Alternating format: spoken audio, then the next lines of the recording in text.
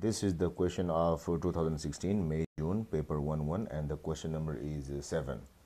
So it still says that a student uses a spring gun to launch a steel ball with a constant horizontal velocity. He or she varies the height h of the gun and measures the horizontal displacement r of the ball when it hits the ground. So he or she has to measure r when h is varied. Which graph shows the variation of height h of the horizontal displacement r? So we have to calculate the variation of r with respect to h.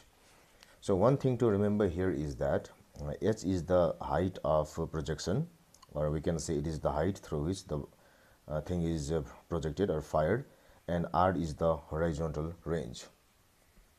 So if we go through the formula, we have a formula in the theory of this projectile. H is equal to h is the height, let us say, in the formula actually, and we have r is the range, and the range is related to the height as r equal to u then twice h by g. So u is the velocity of firing. So let's say it has this. U is the velocity of firing. So this is u.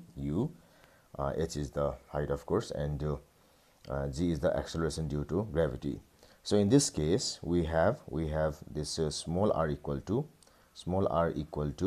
u root twice h by g, which means that we have r is proportional to, if we keep u and g constant, r is proportional to root of h. Now the graph will be somewhat like this. So since we have so we can have if I square them both, it will be r square is proportional to h.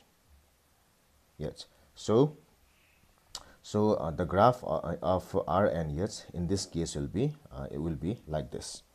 Choice number A, because it is like a y square equal to 4ax. It's a parabolic equation, a parabolic type equation. 4a is constant, so its graph is somewhat like this, which goes both in both this way. But here we have r cannot be negative, so it should be choice number A.